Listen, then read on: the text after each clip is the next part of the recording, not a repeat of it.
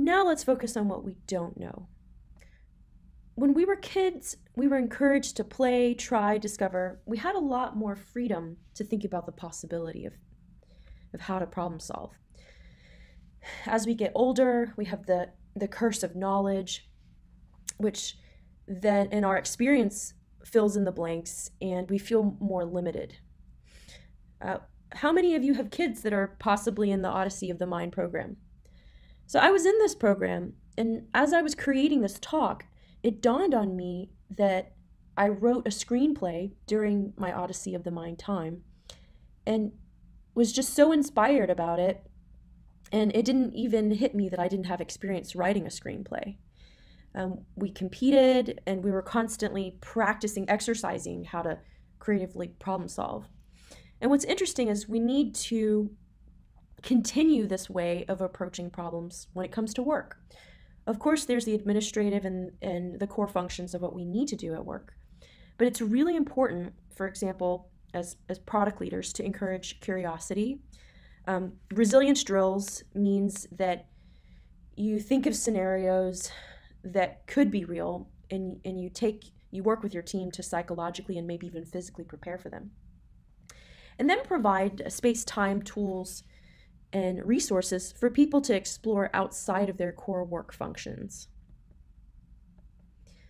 And so at Axway, what we've done is we've worked with our customers, for example, our innovation lab, to creatively problem solve.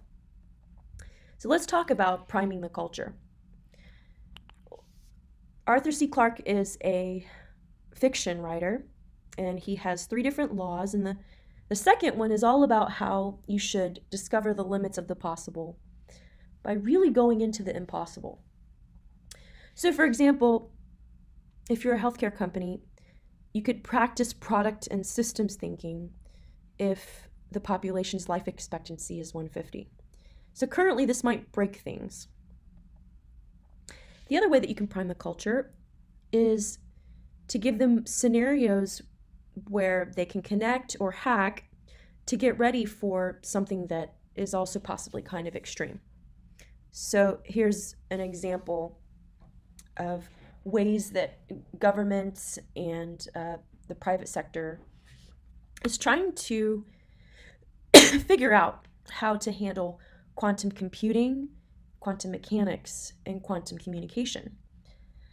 So as you might know, that's this quantum example, there's some very specific principles and scientific characteristics that make this type of technology very difficult to understand and harness, just the nature of it.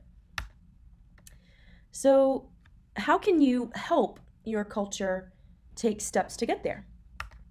One of the ways that you can do that is by working with, or recruiting and working with experts to explore, so in this scenario, new encryption capabilities.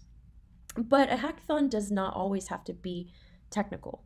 In fact, I worked at a company where it wasn't an engineering-focused hackathon. It was a company-wide hackathon that started in about 2014 and is still going on today.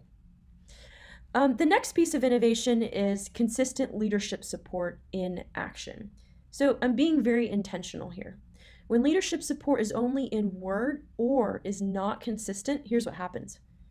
The speed of innovation is greatly compromised.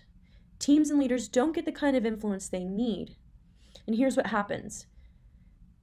You don't get the resources you need to innovate.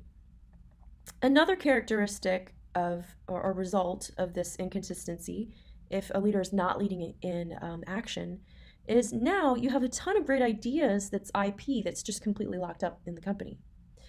And so that's an issue as competitors eventually figure it out and they implement that idea.